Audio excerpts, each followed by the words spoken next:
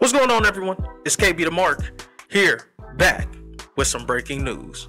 We got a couple stories here to report, such as Bobby Lashley opens up about the Hurt Business, AEW star re-signing, WWE files trademark for top star, plus more. Well, since we have a lot to report, let's just jump right into it.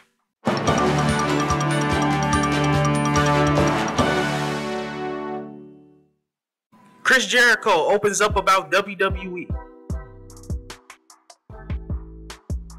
Chris Jericho appeared on Wrestling with Freddie this week to talk about various topics, such as trying to help get as many people over as he could at the start of AEW. Jericho would say, "This is not a WWE bash," Chris began. "I worked there for almost 20 years, and I loved working for WWE. But one thing they still have an issue with, and you can see it if you watch the show, is building new stars. They have a problem with that, and I don't know why.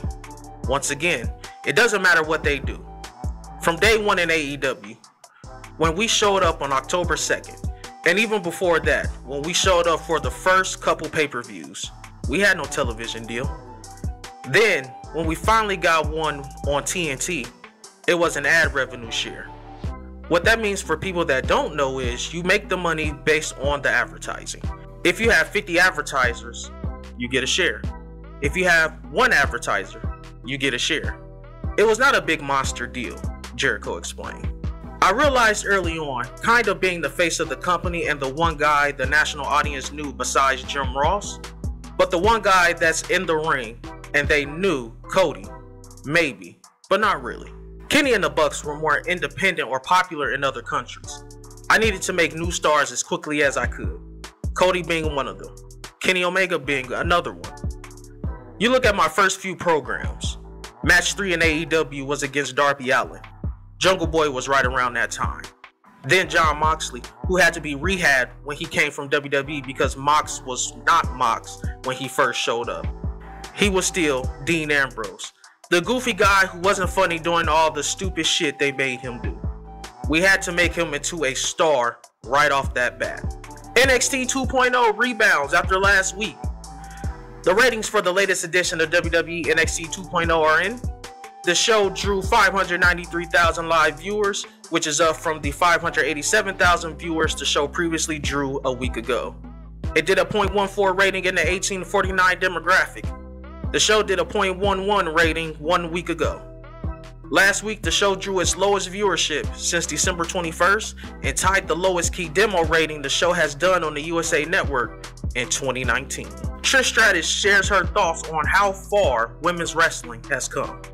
WWE Hall of Famer Trish Stratus appeared on this week's The Bellas podcast to talk about the progression of women's wrestling over the years. Trish was asked what she thinks when she sees how far the women have come along in wrestling.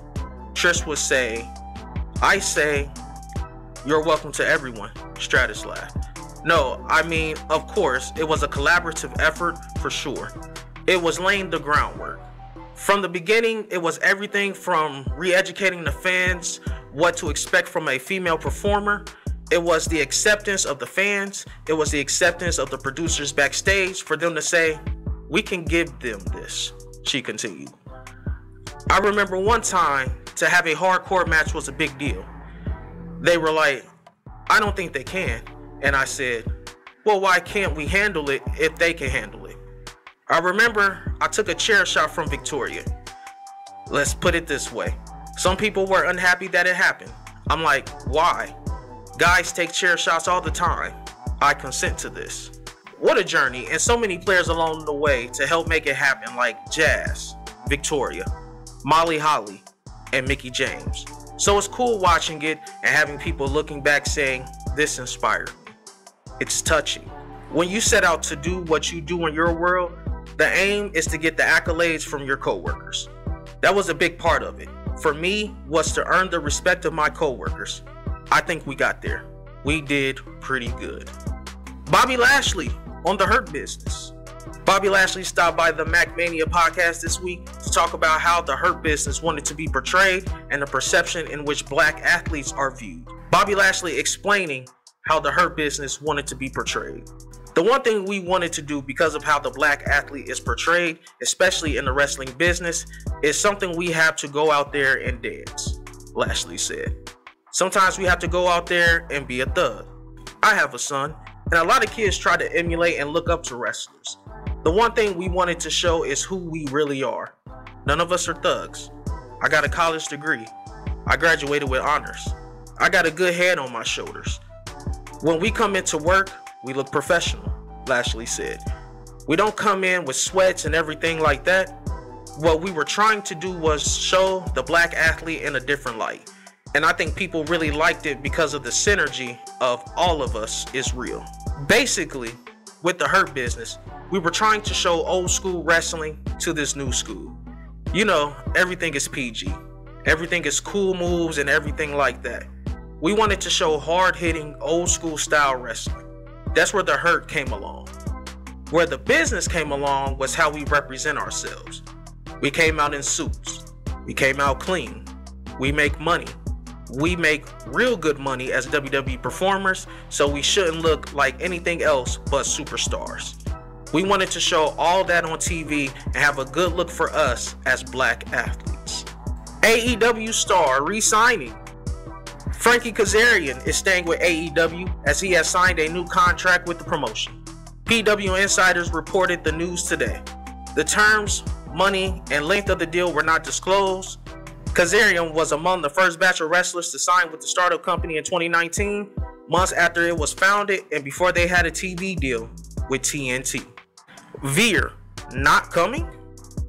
WWE has been hyping for months that Veer Mahan will be coming to Monday Night Raw. It's expected that he is getting repackaged, but there doesn't seem to be a firm timetable for his re-debut. There have been some speculation that perhaps WWE is waiting to debut him in the Men's Royal Rumble match, but apparently that is not the case.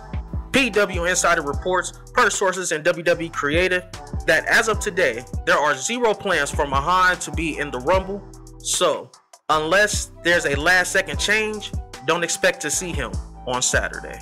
WWE files trademark for top star. WWE has filed a trademark for Charlotte Flair on January 19th. WWE locked down the rights to the term The Queen, with it being listed for entertainment and merchandising purposes.